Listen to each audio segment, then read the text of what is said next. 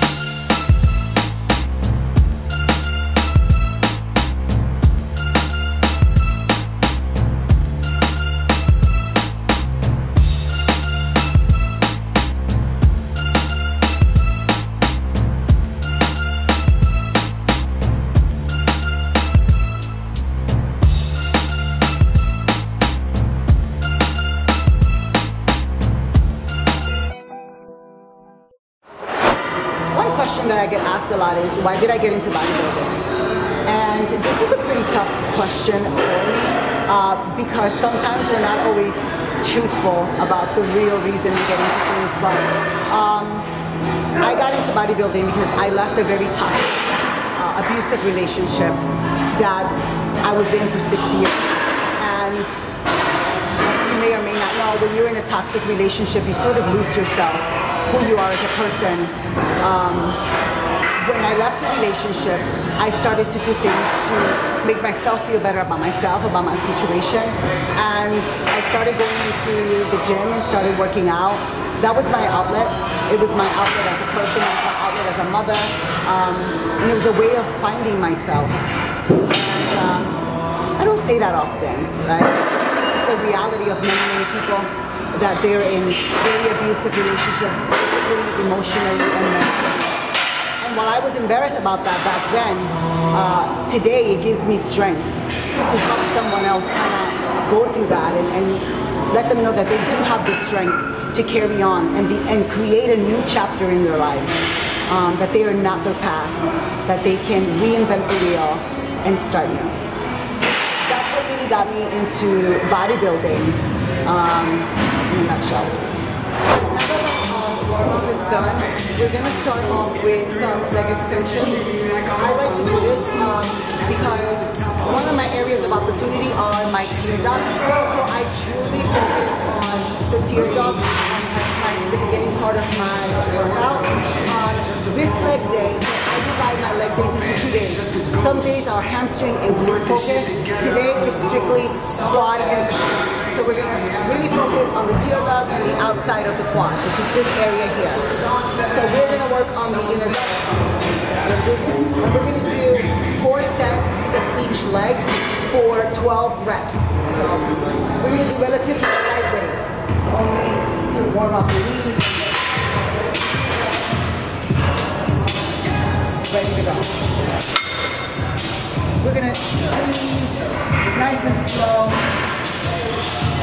bring that blood to the area.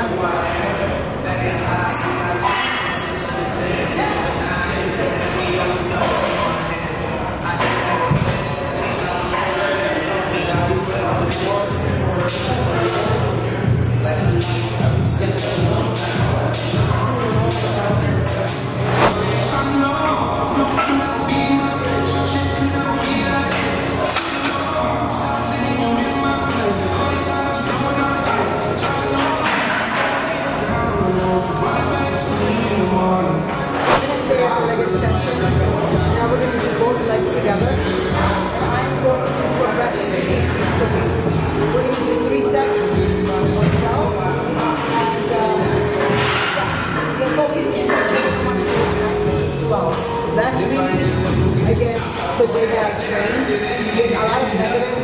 I don't rush through the exercises. I like to feel a mind-body connection. So,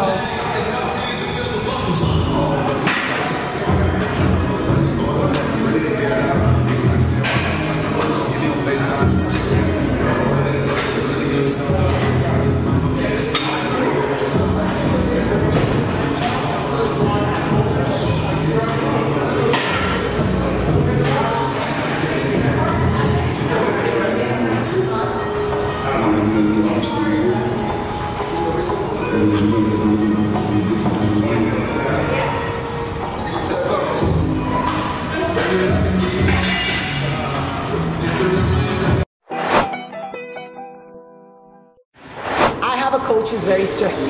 So he gives me my off-season diet as well as my on-season diet. And it's relatively the same, except the quantities are a little bit more off-season. He is not as strict, like if I have like a cheat meal, but he does ensure that I stay on track and that 1 or 2 cheat meals can turn into 3, 4, 5, or like an entire week of cheats. But it is relatively the same. Carbs are monitored, protein is monitored, it's just at a higher level. On season, my carbs and my fats fluctuate depending on what time of the day I'm working out, and pre and post is usually my most important carb meal. So on season, he monitors my diet on a weekly basis, so it changes a lot depending on how my body is changing, looking, whether or not I'm dragging, and he needs to give me a little bit more fats or a little bit more carbs. So say that I have every show there's a particular diet that I have. I can't say that because it changes so much, and my body changes every time he changes my diet. So Johnny Castellana is my coach. He is a true genius, and learned my body so quick. But he knows that I have to keep my cheat meals to a minimum even off season. If not, he will kill me. Alright, so we're going to go ahead and start with the press. I'm going to start with 4 plates. We're going to do 4 sets of 15. That's what we're going to do. 4.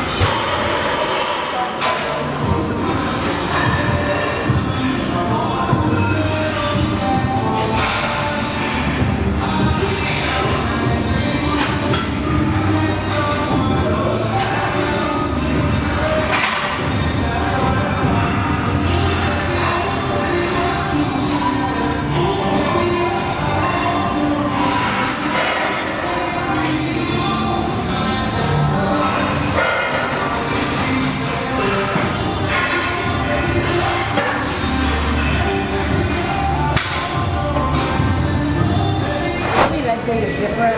Today I'm focused on medium weight, slow control movements. There's leg days where it's all super heavy, very low reps, and then there's days where the reps are between 20 and 25 and the weight stays relatively very light. It's super important to switch it up because your body's like a computer. It's going to get used to the workout. You're not going to be challenging it, and without a challenge there's no true transformation. So it's really important to trick your body. My coach is consistently switching my exercises to ensure that I am evolving and developing in my muscle quality. Yeah, that's what we're doing today.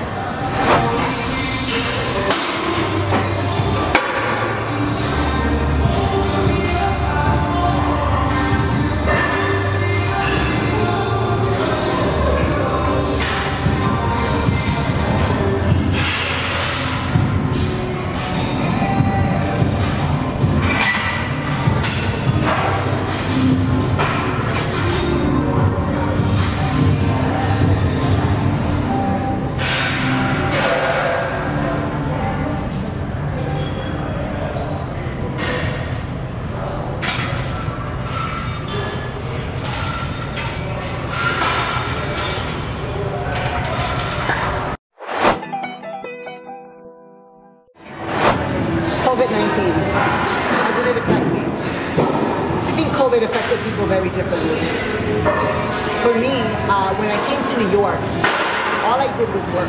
Because I had to make a living in a city that was so expensive. When I had my children, all I did was work. And even though I got to spend time with my children, because they're my priority, COVID really allowed me to spend the type of quality time that I was never able to do as a mother, because there were no other outside distractions like work and social events and things like that. All I did was spend time with my children and really build a strong bond with them, stronger than what it already was. I wasn't really like a going out and partying type of person, so my social life was never really impacted as much. But some value in spending some quality time with my children that I was never able to do before was something that impacted me in a positive way. In a negative way, I wasn't able to see my family. My parents got sick and I wasn't able to see them, and for a very short period of time I thought I was going to lose my father and never be able to see him again. So that piece was depressing, and I was desperate and scared, but we overcame that, and I had to learn patience, a lot of patience.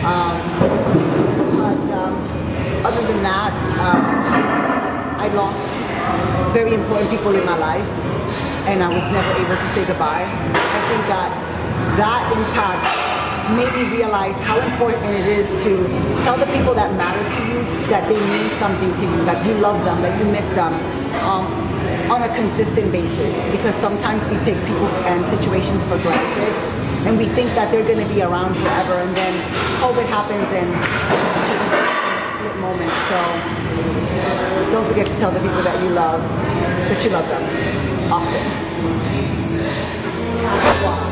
I don't get super heavy on here. It's all again about slow control movements. But I go ahead and put on some knee sleeves. Some people find these irrelevant, not helpful. For me, it really supports me. It keeps it nice and tight. And as long as I feel comfortable doing the exercise, that is so important, right? Because when you don't feel comfortable, you don't have correct form, you don't do the exercise the way that you're supposed to, because there's a slight bit of fear. So the knee gives me support, I feel comfortable, that's what I do.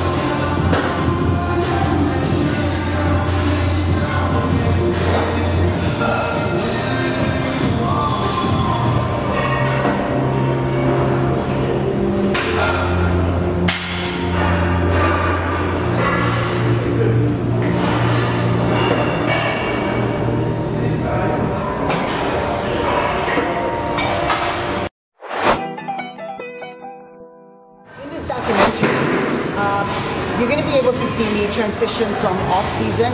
I'm currently 14 weeks out into stage 2. A lot of people wonder what that's like. What's the life of a bodybuilder? What does that look like? So I'm hoping that doing this documentary, you'll be able to see hands-on, what does my workouts look like?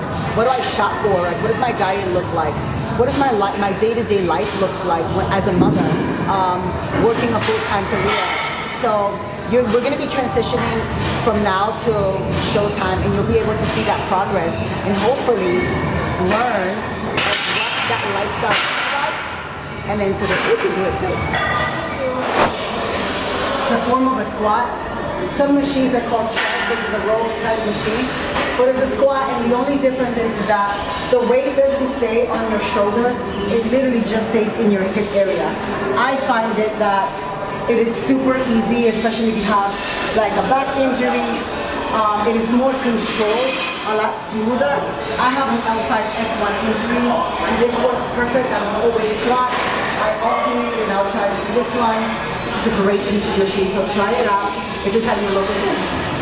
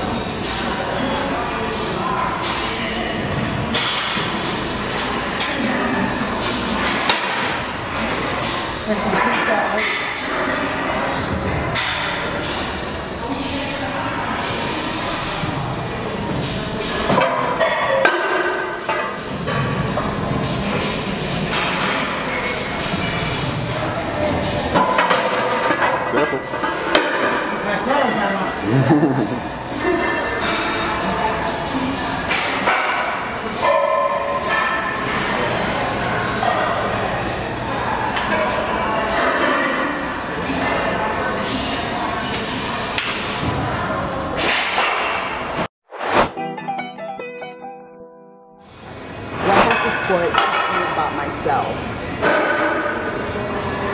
that I could do anything, that even when something looks impossible or seems impossible, that if I really dig deep down, I am capable of doing anything.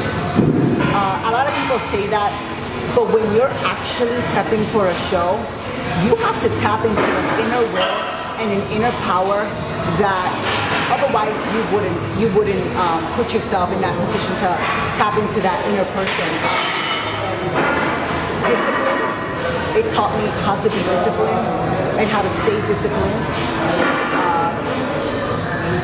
It's given me a strength that I didn't know I had to overcome anything. Whether I'm tired physically, whether I'm tired mentally, it's taught me to have strength in more ways than I can imagine. I tell people all the time, you really want to find yourself? You really want to find whether or not you're a beast, you're a diva, you know? Go into bodybuilding. You're going to just evolve into a person you never thought you could ever evolve into.